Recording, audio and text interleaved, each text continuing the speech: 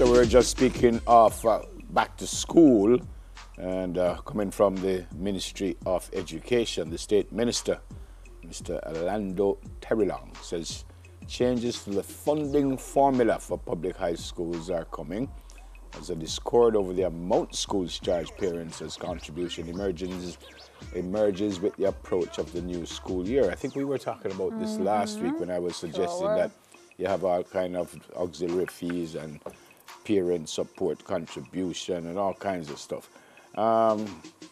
So the Education Ministry apparently had abolished the term auxiliary fees and replaced it with the term parent support contribution, and also set certain guidelines for the contributions from parents.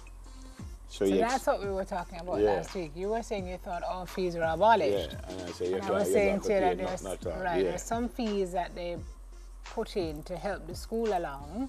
So whether you call it auxiliary or you call it what is parent support contribution, it is still a fees. But is the parent support contribution mandatory? An exact amount, and is it mandatory? Yeah, I think it would be an exact amount.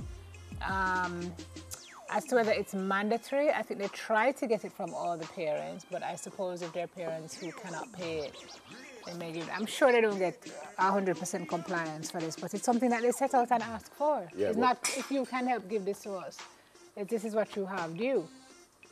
So they may make an exception based on whether you can or cannot pay it. And how them will know whether I can or can't. If I just say I can't. I guess because they don't ever get it. But in the same way that you get a school package with your slip that says you need to pay this and that, you'd get one that says parent support contribution, 10 grand, for example. Yeah, and I say I can't afford it, then what? I don't think they would penalize you. I think the policy is that they would not penalize you, but they would make every effort to get it from you, and you should make every effort to pay. And if you can't pay it in full, then you pay something. All right, one more question now. Is the parent support contribution the same at St. George's College as it is at Immaculate or at Kingston College? So who decides what the parent contribution? It would be the school that would set it based on whatever their needs are, based on whatever equipment or infrastructure or whatever they would need to fix. All right, so here's an answer to a question I just asked you. Students should not be denied entry to schools because of their parents' inability to pay. You just said that. The policy is that contribution cannot be mandatory and must not be a requirement for registration, school access, attendance, or criteria for graduation, examination slips, application to sixth form, or access to any public service. That's what's been said for a while. But right. No more than 5,000 is allowed to be charged for registration packages for new students for this academic year. At what level? Schools should discuss and primary get approval. Or secondary? It just said no more than 5,000 is allowed. Parents must not be forced to pay a contribution. Schools are asked not to combine the cost of consumables into the cost of packages and mandate payment from parents for the full cost. For example, a charge in packages for 5 school crests when the parent might not require or may not be able to afford 5 at once. Right. Or you can use 2 and probably just find a way to move them from shirt to shirt. I was just going to say, but don't you sew them on? Not necessarily. Or you can press them on. Or you just pin them on. Some people can pin them. But they might use double-sided tape. Them on. Sometimes you don't know how those crests are put on. And if you have to be creative, people find creative ways. The other thing is that some kids only have 2 shirts. Yeah, so you might wear, so you just keep wash it every day, or, you know what I mean? But if the schools fall short of the funds during the course of the year, they say that they can write to the permanent secretary and ask for additional support to help close the deficit. So there is a fail-safe in case they don't get the money that they want to raise. What's the next one? This is incredible to me. Spanish Town Hospital, they say heads are to roll for an imposter who was working in the A&E for over a week. Yes, you heard me correctly. A fake doctor. I mean, we've been talking about fake news for the longest while. Well, this one, he's real. Wentworth Charles, chairman of SARA, that's the Southeast Regional Health Authority. Vigilant nurses at the busy Spanish Town Hospital in St. Catherine recently accosted a man who posed as a doctor for over a week in the A&E department. He apparently showed up for work one day late last month in his doctor's uniform with the required medical gear and proceeded to work. Nurses who've been there for a while became suspicious following complaints from patients and questionable diagnoses from the quote-unquote doctor, which then caused them to alert the hospital security. Police were summoned and they took the gentleman into custody. Said Mr. Charles, I have ordered a full investigation into the circumstances under which a medic imposter was apprehended by hospital personnel and security at the Spanish Town Hospital Accident and Emergency Department. I've asked the CEO, Dwayne Francis, and Regional Director Maureen Golding to lead that investigation and provide a full report for the Board of SARA at the next board meeting in September, and heads will roll.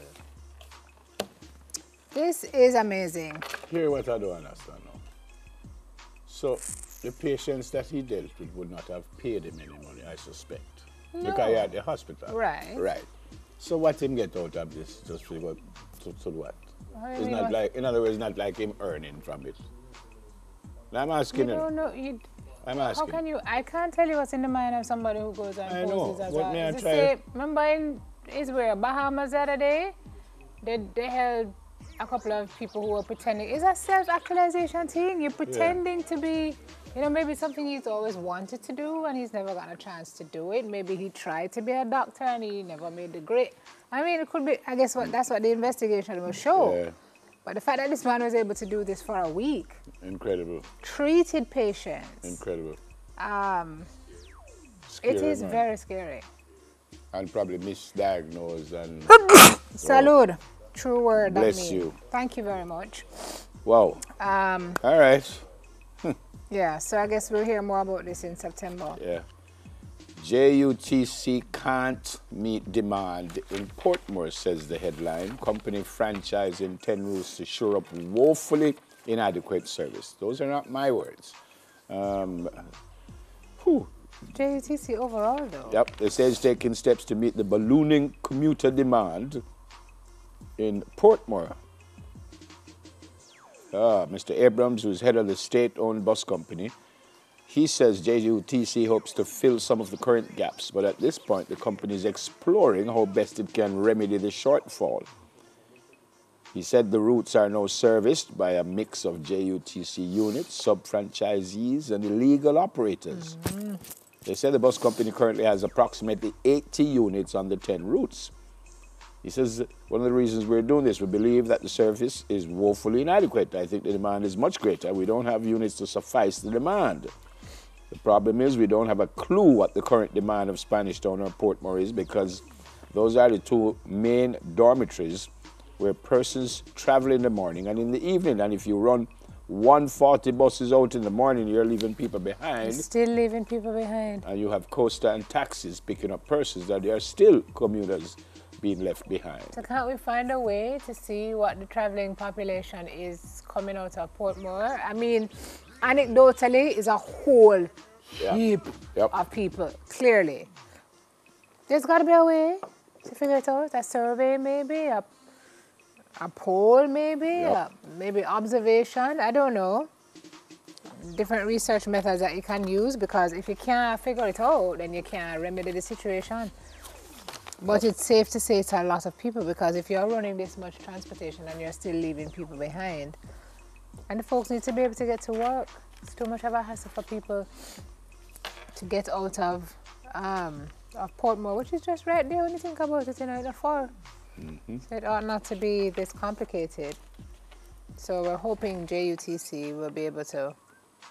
And you see, what happens in situations like this is when people cannot get away to get to work and get to school, and them just grab anything they can get, which is why the legal operators are there filling the gap that the legitimate folks cannot. And we know how that story go. Yeah, well, there you go. Anywho. Hopefully they'll work that out. That's that.